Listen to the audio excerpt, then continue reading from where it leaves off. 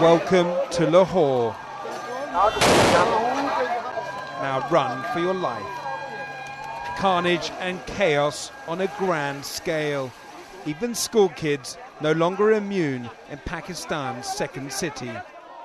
You usually see such clouds over Baghdad, not the Punjab.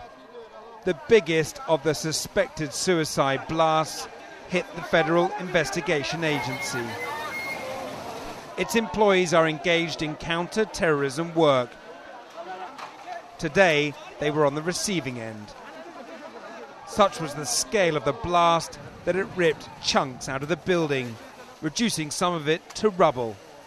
Some of the wounded were trapped under the debris, but it was less a rescue than a recovery operation. There are many dead in the blast. One of our security guards was killed when debris fell on his head. Then there was a second explosion. I think it was a suicide blast. I saw a severed head lying on the ground. Here the tiny body of a child is wheeled away. For some, it's all too much. Lahore's residents are stunned and angry. Carnage of this sort usually occurs in Pakistan's tribal areas, not its big cities. A smaller blast occurred at the offices of an advertising agency in a residential area.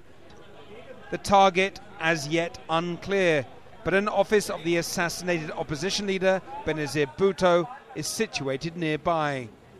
Just hours later, another blow. The Australian cricket team announced it was cancelling a forthcoming tour of Pakistan on security grounds.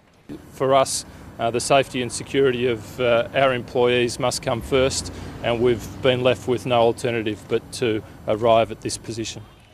Today's attacks and political fallout underline the stark security challenge facing Bhutto's widower, Asif Ali Zardari, now poised to form a coalition government with opposition leader Nawaz Sharif. And as they tend to the wounded, old and young, in Lahore's hospitals, the city's shell-shocked residents are clamouring for bold and decisive action to restore calm to these previously peaceful streets.